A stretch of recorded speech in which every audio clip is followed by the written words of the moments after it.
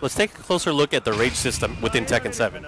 So rage arts and rage drives are new mechanics in the Tekken franchise, and looking at the rage art that you see on the screen, it is akin to super moves that you see in other fighting games. So once you get to a certain level of life on your life bar, once you're about 25%, your life bar will start glowing red, and it'll give you access to these ultra powerful moves.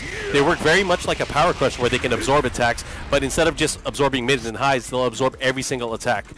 One thing to keep in mind though is that you cannot abuse these. They are not safe. For most of the casts, they're very unsafe, and you can get launched and punished for it. There are some exceptions to this rule, of course. And another thing you need to reconsider is when using them, especially within combos, they scale a lot. So you'll notice here about 40% of the life gone, but once you have less life, you deal more damage using the rage art. So one thing to consider, if you're able to land a clean or raw rage art, you're able to do way more damage. And looking here, you do about 50% damage with the sliver of life left. Now, looking at the rage drive, there are a number of ways to take a look at it.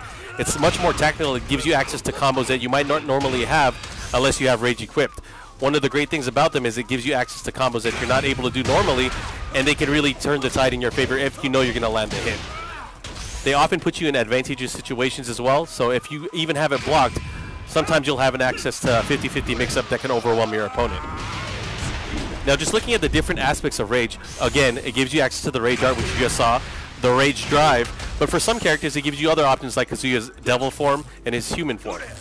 Now, the key to victory here is knowing what your opponent's going to be doing and reacting to that.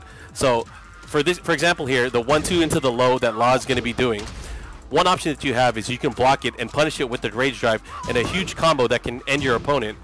If you're not confident in doing such a big combo, you can always just opt for going for the rage art, which will guarantee victory.